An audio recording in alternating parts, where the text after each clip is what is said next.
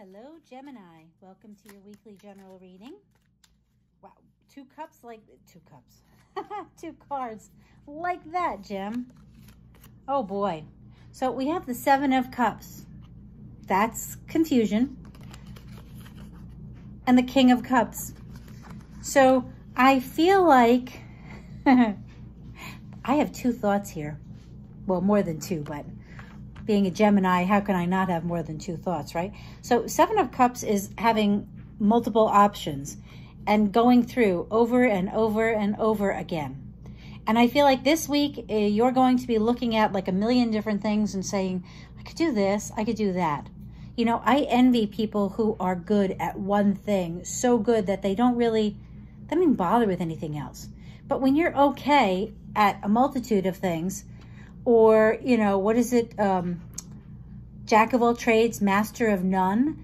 I think that we risk that at times. And I think what this is saying is, with the King of Cups, it's follow what makes you happy. The King of Cups. And I'm going to read, I haven't been reading for everybody, but there are some times when I just feel like it's appropriate. And I think this one, it is, because you'll see how I'm attaching this. There's the King of Cups page. Like Neptune, the King of Cups, and I believe Neptune and Pluto, are they both rulers of Scorpio, I think? The King of Cups reigns over the sea. His authority calms turbulent waters. He is creative, compassionate, and often a doctor or counselor. So this is the person.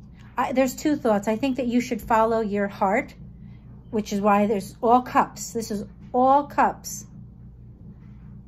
And you should or could be dealing with a water sign.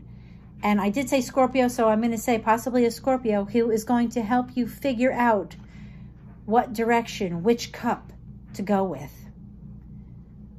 Wow, that feels so right. Okay, so because of that, I'm going to get you an Angels of Abundance card. Okay, Angels of Abundance for us Gemini. Oh boy, what do we get here? Okay, well, I don't really want to take cards that hit the floor. Let's see if it comes out. I saw what it said. Let's see. But it didn't feel right. So card for Gemini. Angels of Abundance. What can you tell us? Oh, that's too many cards.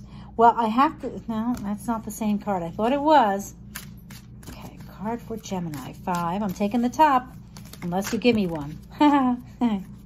Thank you. Raise or promotion. Nice. Congratulations. An increase in your abundance flow awaits you. This is a result of your positive focus and willingness to take action based on your divine guidance. Keep up the good work.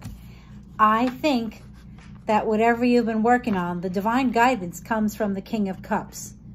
That's how you get the raise or promotion. It may not be a literal raise or a literal promotion, but to me, it means that you are on the path that will give you the raise or the promotion that's going to increase your abundance.